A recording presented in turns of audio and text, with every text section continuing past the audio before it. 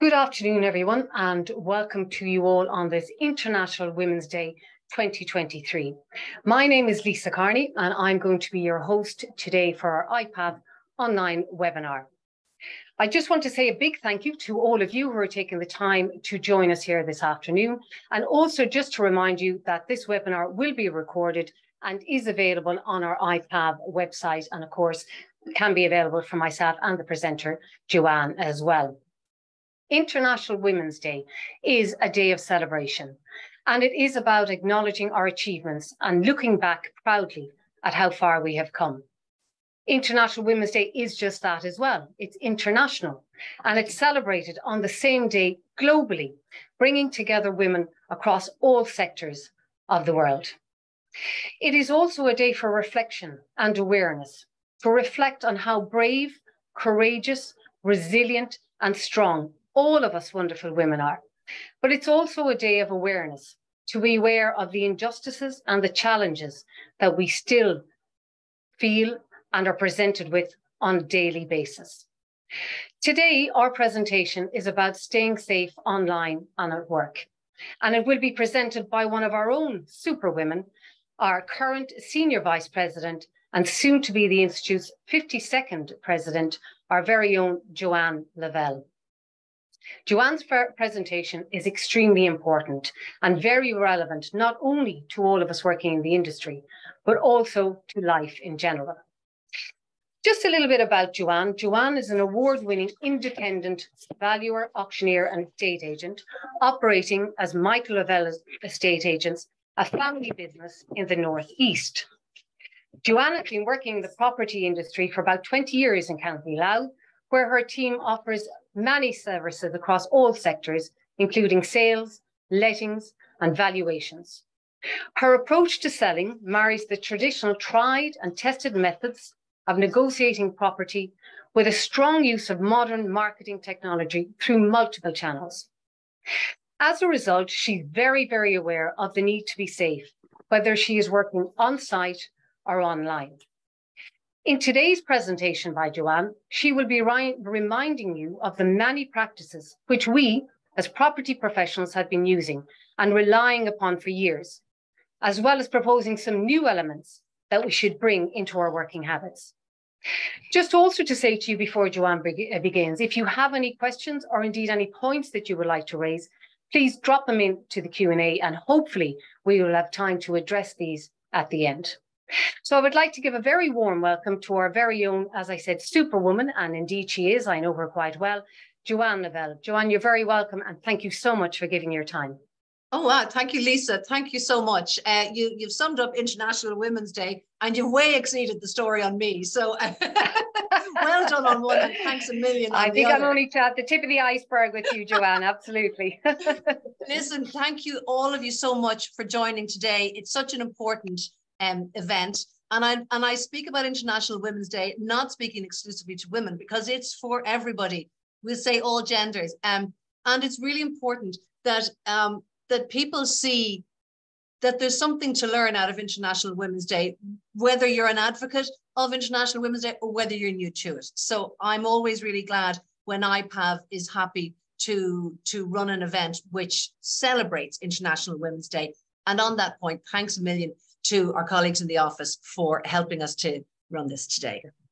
I'm going to get stuck in with the slides. Before I do, the theme for International Women's Day 2023 is equity as much as equality. And these slides speak very much to that, because we want to be able to work in a workplace where we have the same considerations as everybody else and not having to think about things that other people don't have to. And so this is where we really came up with the solution of talking this year about safety. And particularly since now with the, we all work so much online, it's really about making sure that we are respecting our personal space and our boundaries and our right to work equally safely as everybody else. So if you'll permit me, I'm going to move on to the slides here. I'm going to give me a little moment whilst I share this out. Here we are. Right. A little bit of planning around here. Here we are. So International Women's Day 2023 with the Institute. Safety first, sales later, folks. It might seem like an obvious thing to say, or perhaps it's a new concept, but it is a really important point for all of us. Okay, so I'm aiming to get through these slides in about a half an hour or so, and then we'll have time for some questions, as Lisa said, and get you all finished before lunchtime is over. What this presentation is not is an important place to start. It's not gender specific, as I've already mentioned, and it's not a self-defense lesson. It's not about, assuming terrible situations, because ultimately not all people are bad, but also not all people are good. And in the majority of times when we are out doing our work, we're engaging with the majority person type, which is harmless individuals getting on with their own story and seeking to achieve their own objectives. And we're there to facilitate them. So this is really just about what you're going to see today is a lot of points which are going to remind you about things that many of us have been doing for years. And it's almost like naturally what we do, but what's the harm in refreshing our memory on some of those things and then some new things. So the objective here is to set up your team insulation, as I call it, your company attitude, your personal protocol, and your online boundaries, particularly concerning personal safety. Here's the thing, we're all busy getting on with our work. We're doing a great job. We're enjoying ourselves. And it's important that we don't let anything get in the way of doing that. And I think that if you take away anything from today, it's that. Get on with enjoying your work and keep enjoying it, for heaven's sake. So what is personal safety for property professionals? And I'm conscious in saying that as well, that not everybody on here is a property professional, because we have invited anybody who has an interest in this topic. But I'm going to, from time to time talk about property professionals, because there's specific things that I really want to remind you as my property colleagues about when you're out and about. So the first thing is within your team. So that's back in your offices, organizational commitments to team safety. And that's what I'm calling your team insulation, so that everybody knows where everybody is, when they're due going or due back, and who they're seeing. And that might seem either like an obvious thing or a tall order, but it's important that there is always at least one person in everybody's office that is doing that. And if you're watching this and you're a one-person band, it's still important that you have made sure that there's a record of where you are, what you're doing, where you're going, and who you're meeting. So it's really so that if a question is raised, the answer is there very easily, whether it's on a diary sitting on a desk, whether it's on a Google Calendar somewhere, whether it's on a CRM software package, whatever the way that you schedule your day, make sure that you record what you're doing. So easy. And I sometimes have to stop myself having this habit of, I'll just pop along to somewhere on my way to work, or I'll just do a little call on my way home, and maybe you're calling to a property or you're checking it. You need to document where you are and where you're going. So that brings us on to offsite preparedness. And this is where we really always need to be on the always on mode and aware of our surroundings and our personal space. And this is the personal protection protocol. And then thirdly, online personal awareness. Now, some of you will know I do a lot of work online for promoting not only my brand, but also my clients' properties. And so for my work, online marketing through social media channels and what have you is really important. In fact, it's now unavoidable. So I have to make sure that whatever I'm doing it with a healthy perspective and in a way that's protecting me personally. So we'll go back into each individual section.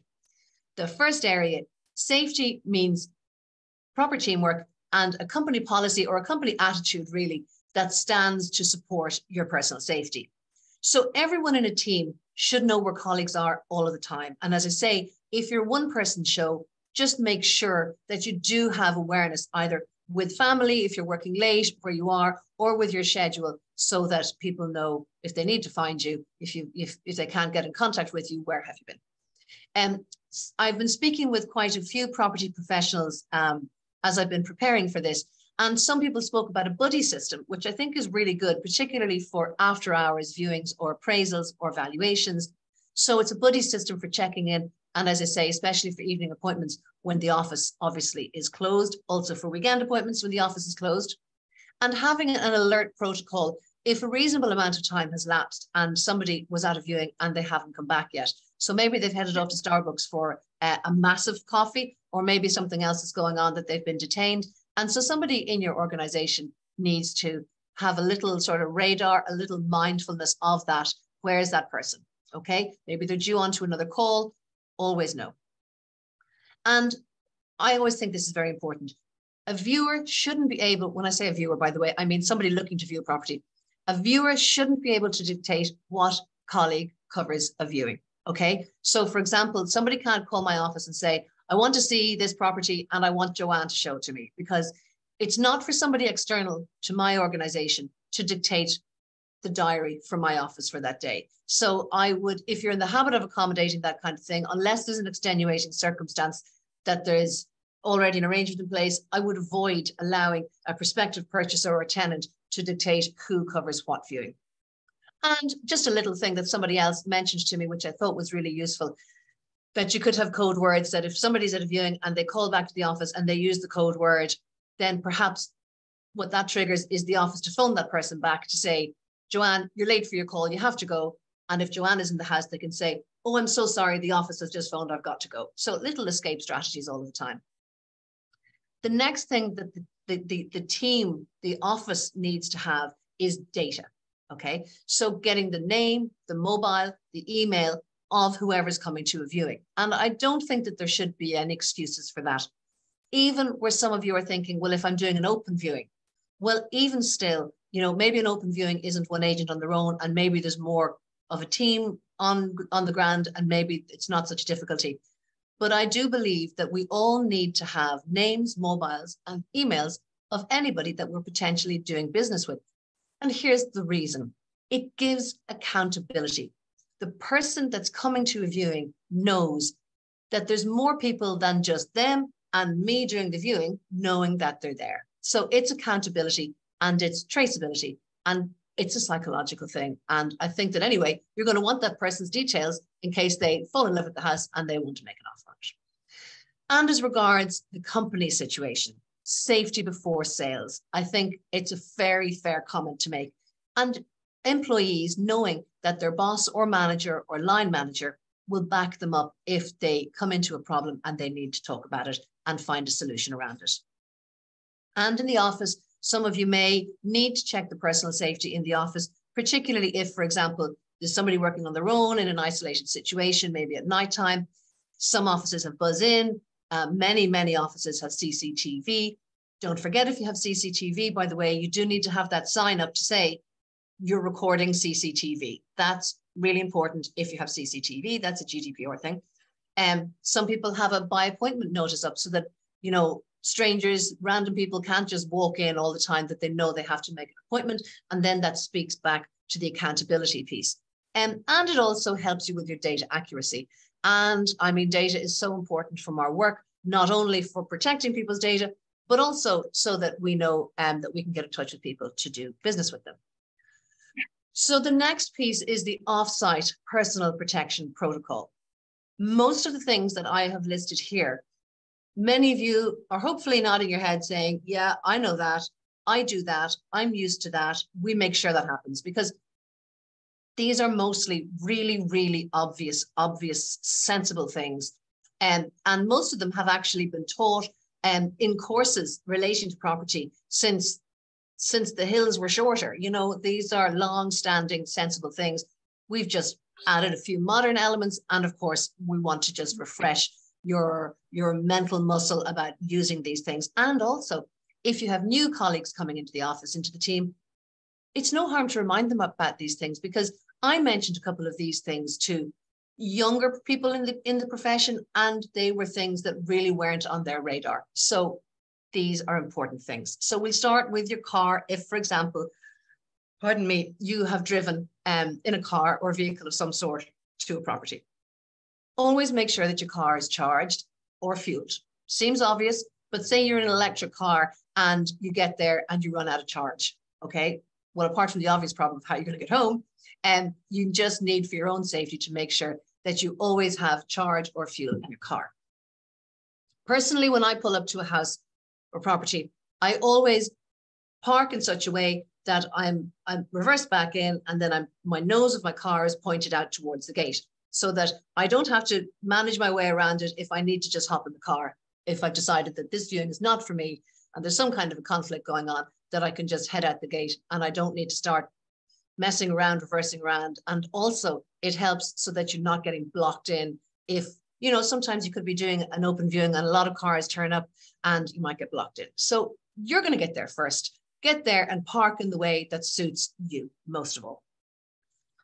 When we often, personal experience, get out of the car, we have a lot of things. There might be keys, phone, other keys, other things, a notebook, a folder. You could be burdened down with a load of things. Don't be worrying about all of that stuff. Keep to a minimum. You're most agile and easy to navigate around situations when you have very little to handle. And also, put your personal possessions in the boot of your car, which we should be doing anyway, even if we're just going into the shop. Because what you don't want to do, personal protection extends to somebody walking down the street outside the property you're selling, seeing a handbag in a car, breaking a window and stealing your handbag. Okay, so that's going to ruin your viewing and going to ruin your day. So if you're stepping out of your car, and even if you think a viewing is just going to take 10 minutes, that's the time when somebody might go and break into your car. So keep this easy for yourself and put your stuff away in the boot of your car. And always take your car keys with you. Might seem obvious again, but always have your car keys with you. As regards your phone, it's important that we always have our phones charged. Now, I could be going to multiple viewings one after another, and I'll be using my Google Maps to search for the property through its air code or whatever way that I'm searching for it, which depletes our phone memory, our phone battery, very, very quickly. So I always have a phone charger in my phone to make sure that when I'm using Google Maps or whatever other app it is, that it's constantly charging. And again, that goes back to making sure that your car is always charged and fueled. But these are simple things, because you don't want to turn up at a house and not have a telephone if your phone battery has died. Check the coverage just to see if you're able to make a call, and know your phone's shortcut for 999 calls if you absolutely have that situation, panic calls and safe code words. You do need to have your phone charged and working all of the time. Okay. And activate Find My Phone. I know that's an iPhone thing, but there will be other, whatever they're called for Androids, which I don't have. Find My Phone and tell your office who has access to your Find My Phone. Because if they can't locate you and they're going to see where you last were on your phone, they want to know who can help them to access that. So whilst I'm not suggesting you give a colleague all of the access to your iPhone, you could nonetheless let them know who has access to your Find My Phone. And finally, on arrival at a property, I now, and particularly since COVID, because COVID actually taught us some really good tricks with regard to dealing with property, ask the clients to have all of the lights on. I would never have thought of doing that beforehand. But remember, with that COVID situation, we had the protocols and you weren't allowed to touch the light switches and the lights had to be on and the doors had to be open. That actually made our lives, my life, so much easier. So thanks, COVID, I'm taking that one and I'm putting it in the bag and I'm keeping it, right? That's it. I'm using that now. If it's particularly in winter time, ask the clients to have all of the lights on so that you're arriving at a well-lit, well-seen house, and that's of interest, that's of safety to you. And let's face it, it's better than people arriving behind you and you're grappling around trying to put lights on and so on. So have all the lights on. If you're arriving to a dark, empty house, arrive early, get the place lit up. Maybe the property is vacant, nobody living in it. So arrive a minute or two early to get the place lit up. And don't be distracted by the phone whilst you're opening up. You know what I mean? You're there and you're at the door and you're fiddling with the keys and there's somebody behind you saying, "Hi, I'm Sally, I'm here for the viewing." And you're like, your attention is on at least 3 or 4 different things there. Your phone, person behind you, unlocking the door, getting the lights on. You just need to get there, get in safely. And I usually, if people are arriving behind me, right on my heels, I say to them, "Can you give me a moment to get set up?" And that just lets me get in, get my lights on, get myself steady and ready to go. And if it doesn't feel safe when you get to a property, stay in your car. You don't really need to get out of that car if you're not going to be safe out there. So stay in your car, check the situation again. You can check back with the office, assess it, see what's going on, and revert back to the office and let them know what's happening. And if you really feel that you're not in a safe situation getting out of that car, then just make your excuses through the phone and off you go. It's very, very rare that that would happen, but this is just all things considered. Next thing is on arrival, to continue on with that theme. And this extends to appraisals, it extends to inspections, viewings, valuations. Many of you will be doing many of those things. So whatever the reason for your visit, the same rules apply. Confirm when you get there that the occupant, the person who answers the door, is the person you're scheduled to meet, okay?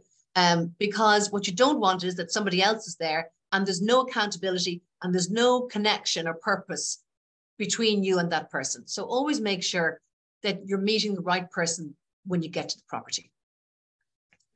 And if they had to ask somebody to stand in their place, if you feel that you need to call them and check them, fine. Or if they give you proper, a valid explanation, then that's fine. But make sure that you're dealing with the right people. Don't enter if completely the wrong person answers the door. And I will go so far as to say, and this might seem a little bit lurid, but if the occupant is in any way undressed, and I don't mean somebody opening the door standing naked, I simply mean if you are going to have a business conversation with somebody, you expect them to have their clothes on. That means even having a shirt on, okay? Answering the door in pajamas and dressing gown is not a way for you to go about your business. You're there as a property professional, and with the greatest of respect, we are entitled to turn up and be treated that we're there for business and professional business purposes. You could get into a situation where you turn up and everybody's out in the back garden having a barbecue and there's a great big scene going on. That's not really the situation for any of us as property people to arrive into. So make sure that whoever answers the door and is in control of the situation is appropriately presented to you, is not under the influence and isn't angry. Is there an underlying problem that you weren't aware of and that you perhaps shouldn't be part of? So make sure that you're on steady ground as you go into this property. Also, if you turn up at the house and the only occupant in the property is a child, then I argue that you don't go into the property. Okay, so when I say a child, I mean somebody under 16. Even if the person there is the child and mom or dad are in bed asleep, that to me is a reason to say that you're going to reschedule for when a grown-up or an adult is available, because there are so many movable parts to an engagement with an underage person that can be just not in your favor, that it's best to just reschedule and just take the hit on the time wasted and the petrol wasted and go away and reschedule that. Be prepared also to simply drop everything if you run into a real conflict situation, accept your phones and keys, jump into the car and head off. Doesn't matter if you drop your notebook, who cares? Off you go. So, personal protection protocol for viewings. The first thing is, if they're not on the list, they shouldn't be getting in. As I said before, you're creating accountability, mutual accountability between, yes, your name is Michael, this is your contact details, you're meeting Joanne, you're creating accountability between the two people. When you get into a house, close the front door during the viewing, because otherwise you're leaving the door open. And I heard the IFA gave a very good example once. An open farm gate is an open invitation. Well, it's exactly the same as a house. An open door is an open invitation for somebody who's wandering past to just go in. You never know. I heard of a colleague once a few years ago. She came into the house, she put her handbag down just inside the front door and she left the door open and she started doing the viewing. And the house was a terraced house on the street. And of course, when she came back, the handbag was gone. Keys of the car were gone. The phone was gone. What are you going to do with that? Okay, so even that as a simple level is an example of how you can just box clever, come in, close the front door after you, and keep the house key with you because you're in control. The key holder is the control person. I have a personal practice when I go into a property is that I never lead the way into a room or up the stairs. Okay, you invite other people to go into the room before you. You invite other people to go up the stairs. And that way you're still the one closest to the door. Okay. And avoid side negotiations. Now, I've so many times had this over the years. Say you've got a busy viewing, there's a lot of people around and everybody wants to talk to the agent and everybody wants to get the quiet little conversation. And what about the bids? And I want to make a bid and this is my situation. I would argue that when you have a busy situation like this, if you're on your own, bids require your full attention. So you should schedule a call or a meeting with that person, or invite them into your office to have a meeting when you can give it your full attention. Because if you're giving it your full attention at an open viewing, then you're not giving your attention to everything else that can be going on there. Even protecting your client's property. So I always say, let's talk about this when we are able to speak directly one-to-one. And when departing a property, if again, it's nighttime and it's dark, if you need to leave a light on to safely reach your car, so be it. And if that means that your client says you left the front doors, the front step light on, and you know the price of electricity and the light was left on, well, that's tough, but that's your safety and you needed to have that light to get back to the car. So, you know, it's okay to look after your own personal safety and to do so unapologetically. Next is beware of your space. And I have to tell you a very bizarre situation that we found ourselves in recently. I was telling Lisa about it before we start. Fake gunshots and smoke. Might sound like something out of a film, but we went to a property recently and the garage had an unusual safety mechanism that when you open the door, it triggered the sound of a gunshot, very realistic sound, and also released the smell of gunpowder. So you open the garage door, there's this big whoosh of air, you hear a gunshot, there's the smell, and all you can think is, I've been shot, where am I shot? I mean, it's a fairly extreme security system. To me, it's not wise, but these kind of things exist. And if they are activated in a house that you're doing a viewing on, that is entirely inappropriate. And your client needs to turn that nonsense off. Whatever security system they want to have in their own space, that's fine. But when they know you're coming to the house, they need to deactivate it. I now have a clause in my letter of engagement to state that my clients have to deactivate all security systems that are hazardous when I'm calling to the property, so that they can read it and be reminded of it. And as many of you know, you've heard me talking about regulation for a long time in IPAV CPD over the years. You have to make sure that your clients read your letter of engagement. So that's the kind of ideal place to remind them about that kind of thing. The next thing is animals, dogs, cats, snakes, and livestock. Some of you will be nodding your head saying, yeah, I've had some strange animal stuff when I've turned up at properties, including snakes. So it's up to the client to ensure your safety on their property. Okay, I'll say that again. It's up to the client to ensure your safety on their property. And that includes if there are safety enclosures for animals, to make sure that they're enclosed, and removal of animals for viewings. Say, for example, if they have dogs who bite, cats who bite, snakes who bite, dogs that bark a lot. Because here's the thing, I don't mind dogs, but a person who's coming to a viewing with me could be petrified of dogs. And that completely, it actually damages the viewing experience, because the person is too busy worrying about the dog than paying attention to the house that you want them to buy. So it's in nobody's interest if the animals, particularly if they're yappy or if they're big and barky and bitey, they shouldn't be part of your viewing experience. And again, you can remind them about this in the letter of engagement. Also, if you, for example, are showing property that has land, I would be saying, just keeping an eye on my time here, it's probably not a good idea, unless you've got loads of time, it's a lovely sunny day, to walk the land, particularly if you're not sure about your own space. And when I'm talking about your own space, many of you will know what I mean by that, where you just feel that somebody is paying attention, not to the property, but to you in a way that's either inappropriate or uncomfortable or just not useful. Okay, so if they're more interested in you than in the property, that's basically the thing that we're talking about here. So you can let them walk land themselves if your client is happy for that to happen, and obviously create boundaries around that and making sure that they understand if there's livestock on the land. Next is online awareness, personally and professionally. Pardon me. Why do we tell people so much about ourselves online? Okay. We tell them what is our local pub, our local favorite walks. We take photos in our home. We do FaceTime live at home. Okay. We're really merging our professional selves with our personal selves when we start to do that. And it's too much. In many cases, you're giving away too much of your own personal information and your own personal space. And I advocate these days that you don't create that merger between your professional online self and your personal online self. I really think now that we've come out of COVID and some people got very good at finding out a lot of things about people during lockdown because we're all stuck inside for so long, it's time to take our online selves a little or maybe a lot more seriously and put our own safety first. It's a really noisy space, folks. There's so many channels. There's so many things to see, to do, to buy, to enjoy, to hate on, to love on. The space is so cluttered now. And sometimes as property people and property marketers, we're trying to reach as many of these spaces as we can.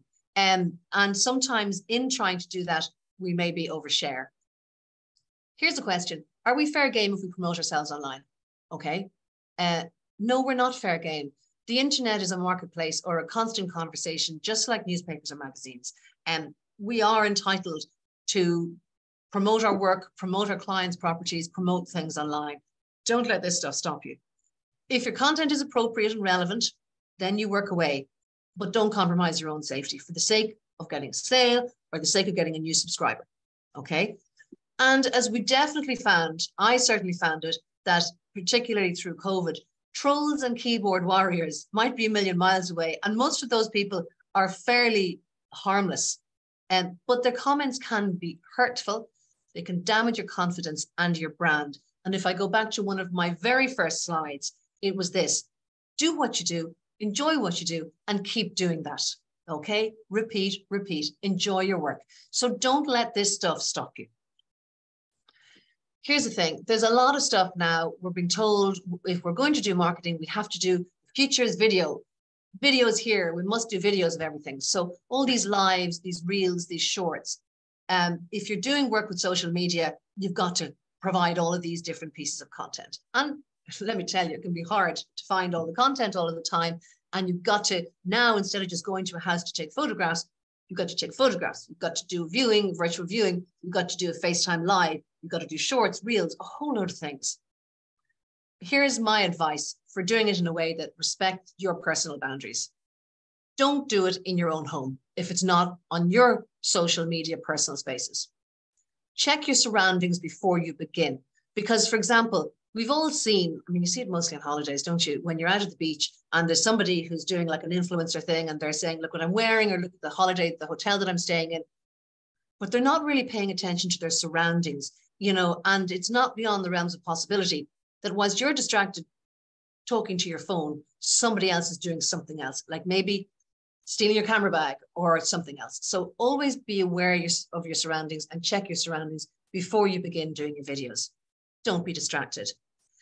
Somebody gave me very good advice recently. Do your live when you're leaving, or record it and schedule it as a check-in. Because, you know, when you think about it, I was doing this thing where I was turning up to a house to say, I'm here at this house to do a viewing and I'm going to be here for the next hour and I'm clearly on my own. Okay, so that wasn't really a very sensible approach to it. You turn it around and you do it when you're leaving. And even at a very simple level, you could be recording a house or taking photographs and you could catch a sort of an innocent bystander, stranger in your clip, and they could get really angry about that. And that's okay. You know, some people are very, you know, anxious about recording. So don't incur the wrath of a stranger in your clip, because avoiding simple old-fashioned anger is part of your personal safety. And then, sadly, when is it not okay? And when does this stuff turn to a situation where you have to really start to pay attention to it? So it could be an inaccurate, an unfair, or an unjustified Google review. It could be an unsubstantiated complaint. It could be YouTube comments. It could be Facebook comments. It could be Instagram, simple, horrible nastiness.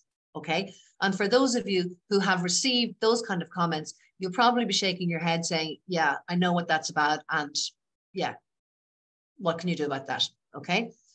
Sometimes these words are false. They're personal, they're deceitful, and they're insightful. And sometimes they're just weird. Weird, not such a problem. But when people are asking or putting up comments that are false and unpleasant, that's not fair. When behavior escalates suddenly, and for the very, very tiny minority of people here and generally using social media and marketing tools like this, behaviors can change, and that's important to note as well. And when online communication becomes real time. These are when you really need to take action, okay? Know your boundaries, when to step in or step away. If somebody's paying you too much attention or saying unpleasant things about you, stop, block that person, okay? Again, it goes back to your personal profile overlapping with or merging with your online social media space, and the need to review your historic online content to see what they're going from.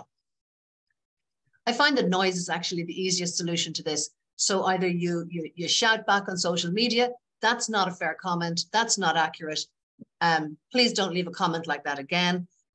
Or if somebody is shouting at you at a viewing, put your hand on the car horn and you shout at people to leave you alone, because bystanders will always turn around and pay attention to noise like that. And if there's an individual specifically, you need to know what was the history of the communication with that person, remembering that not all channels date specific posts. So for example, if somebody puts up a Google review about you, Google won't date when that review went up. So they might say it was up 3 months ago, or they might say it was up a year ago. So that's a bit too vague if you're trying to keep a schedule of communication with somebody. So you need in real time to note when something odd has happened on your social media channels. Is there a pattern of communication? Is it all Facebook posts? Is it all YouTube posts? Has it escalated? You need to talk to your colleagues about that, or talk to other people who use those channels as well. If anybody here watching this has ever wondered about some weird messages over social media and they don't know who they should talk to, I'm perfectly happy for you to phone me, by the way. If you don't know who to bounce questions off, call me. And if I haven't heard of this kind of scenario, I'll fairly quickly form an opinion about it, okay? So if you're not sure about something, ask around. And, we also, unfortunately, sometimes you might need to check with the local Garda station for advice to see if there's something specifically that you need to do or that you need to change. And here's all of the stuff that we can do. We can block, we can put signposts up to say CCTV in operation. We can, if I get one message from somebody on one of my channels and the message is inappropriate, that person is immediately blocked, okay? And they're blocked off all channels, so that even if they were just following on Facebook, they're blocked off everything, okay? Blocked off my phone, everything gone, so that that person would have to go to a huge effort to contact me after all that blocking, okay? So in all, really, all of those comments, what they're doing is they're either reminding you of things that you have been doing and that you need to remember how important they are. You need to be reminding your colleagues how important they are. I know it's great to say it now. It's the 8th of March and the evenings are getting a little bit longer, but we are still, we still have worked late and we work on our own often in this business. So we need to look after ourselves. Set your own rules online and offline, and decide on a course of action for uninvited or unwanted attention. For me, it is immediate, unapologetic blocking, okay? Nobody has an opportunity to come back, and you don't even want to have a conversation with those people. And employers need to support staff if they come up and say, something's happened, I felt uncomfortable about this, what should I do about it, okay? So from today, make this what you did today. Know that your team supports you when you're out and about and values your safety. Employers know that a valued team member is a longer-term employee. Know your team is paying attention to what's going on with the diary and with properties. And I liked this, I think it might have been DNG who have this buddy system. I like that a lot, and you should insist if you have it, that it's active. And I'm guessing, somebody can correct me, but I'm guessing it means that if, for example, Sarah or John are doing a viewing at 7 o'clock at night, then at 7:30, they check in with a colleague from the office, maybe a quick text to say, I'm finished, all done, all okay. Okay. If you were going home on your own at night from the pub, you check in with a friend. Why should it be any different if you're coming home late from work? So it's really simple. It's not alarmist. It's not odd. It's a simple reality. And have an agreed protocol for action. Recently, similar situation happened to me, and it was actually my colleagues saying to me, you need to take action about this because other people need to know that they should also take action about this if something happens that they didn't want to happen. So record all of these things and report it either within your team or to your client or higher up if needs be. So again, from today, let's share all this information, our knowledge, share amongst each other, if you have a buddy system, if you're one person band, make sure that somebody else knows or that you can talk to. Share your experiences and let's learn our lessons from this, because it's such a minority topic and yet it's such an important topic and it's relevant for any gender. And whether you're in property or not in property, apologies to the non-property people, it'll have been very property specific there, but I think worthwhile comments all the same. So I hope that you, Lisa, did you get anything out of that? Absolutely, Joanne. I have to thank you for that really, really informative presentation. And it really, I suppose, made me more aware of how to keep myself safe at work.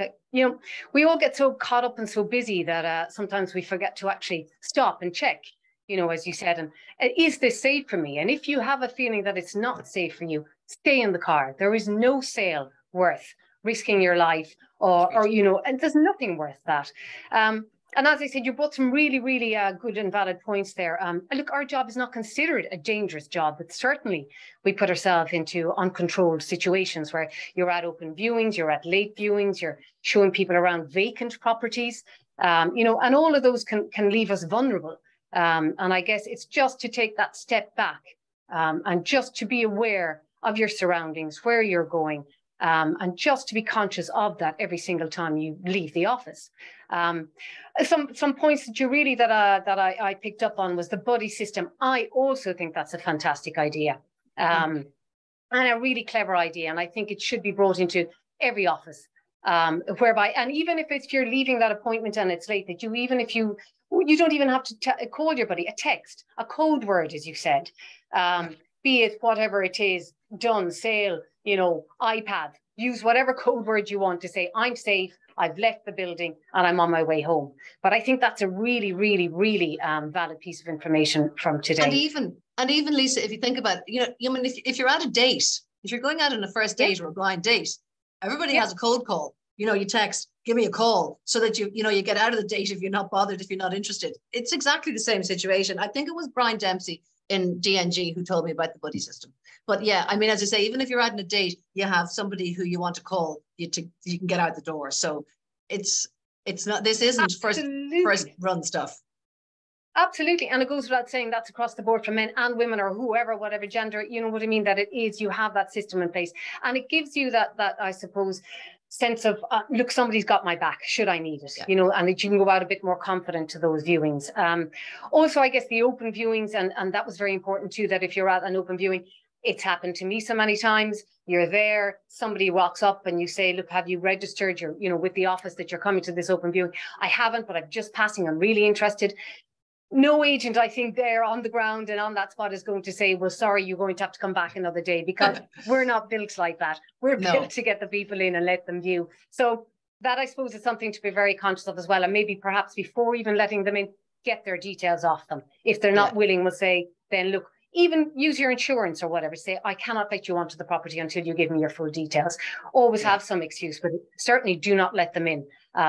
If you, and again, it's just going back to your gut feeling, as you said, if you feel unsafe, don't do it. You know, just do not do that.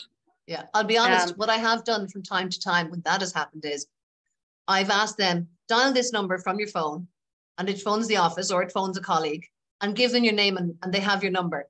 And then they're accountable because their phone has made connection with another person. So another third party knows that they're there, and that covers you. That's a little degree of safety. And as you say, that can take just seconds, but you have that security and you have somebody, you know, accountable for that. Another very good point that I picked up as well, that you said, the more remote viewings. Don't be doing the more remote viewings on your own out at 7, 8 o'clock at night when it's dark.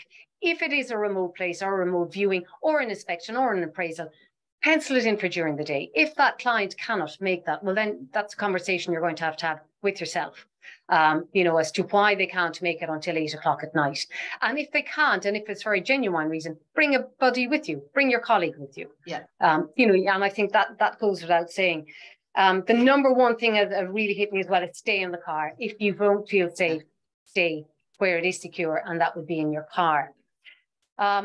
Just a point that came in there on our Q&A as well, Joanne, if I may as well. Actually, one was a very good point that came in as well from a Tracy, and she says perhaps Not advertising a listing as vacant when you put up that listing on social media or on our usual web platforms.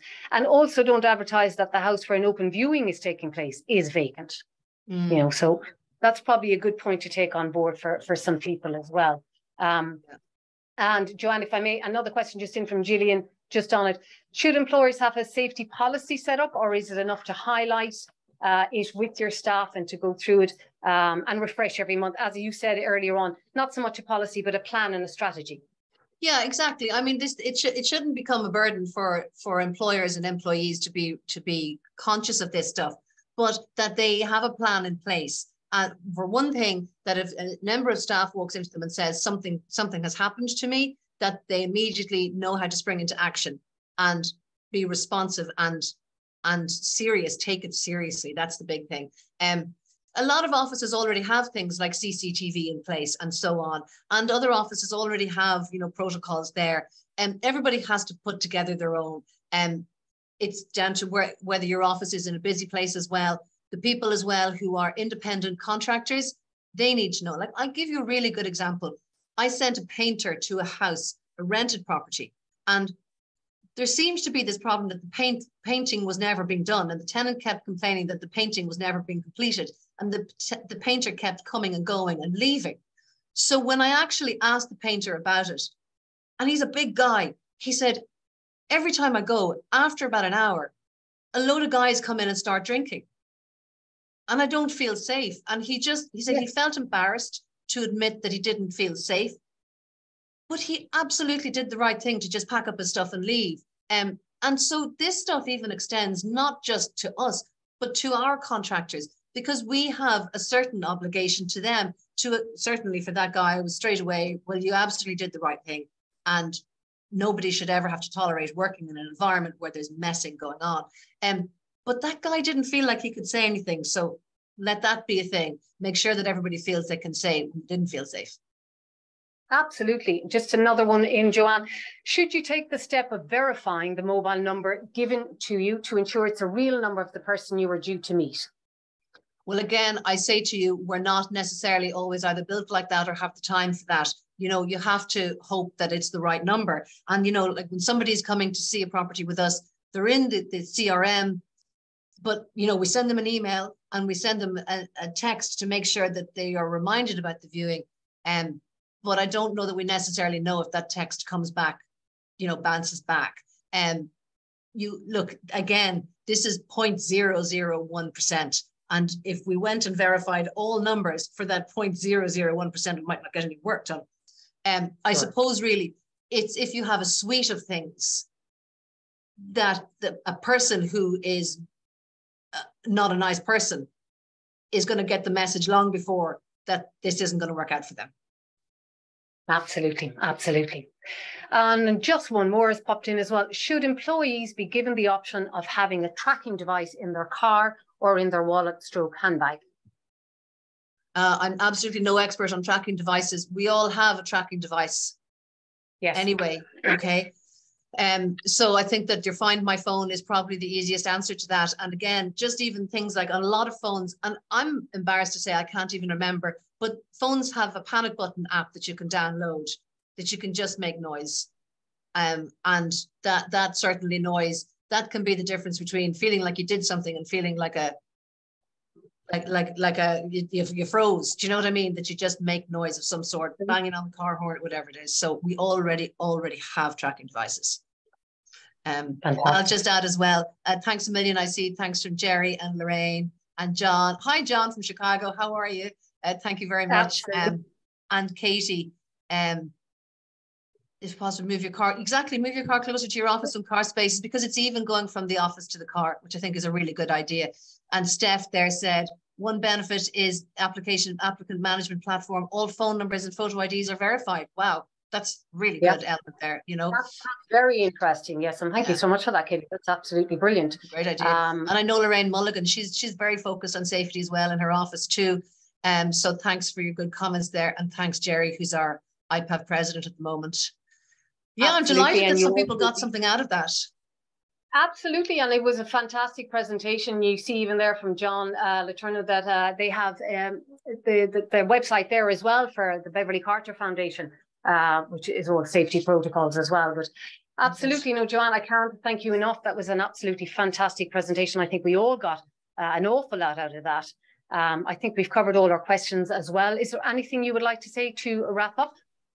Listen, just thank you so much, because you were hosting today. I really appreciate it, and you gave us a great perspective on this for International Women's Day. And look, it's a positive day for me, and an opportunity once again to just highlight important things. So thanks all of you for coming along.